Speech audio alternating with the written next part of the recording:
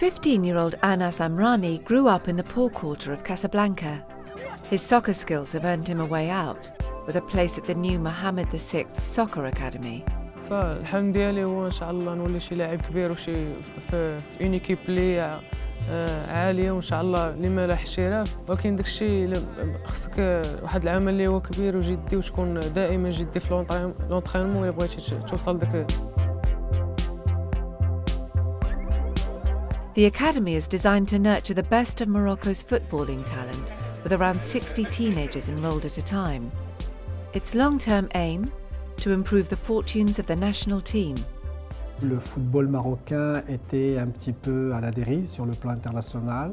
Le diagnostic a été fait, le malaise du football marocain vient du manque de formation.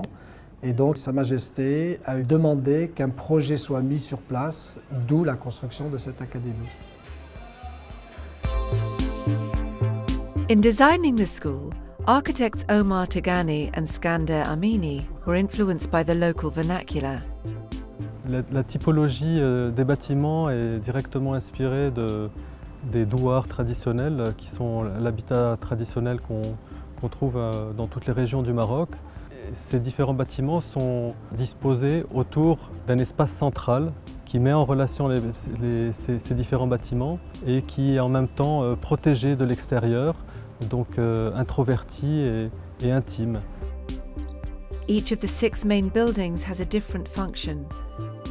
There's a living area where the boys have their bedrooms, a gym with facilities for physiotherapy,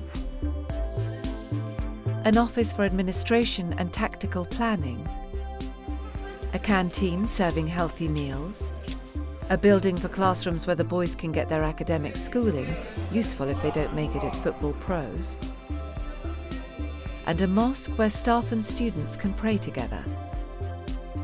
الأكاديمي هي واحد سونتر فورماسيون اللي هو متوفر فيه جميع الإمكانيات، غير اللي ما بغاش يخدم، اللي ما بغاش يدير مستقبله من هنايا وهو باقي جون.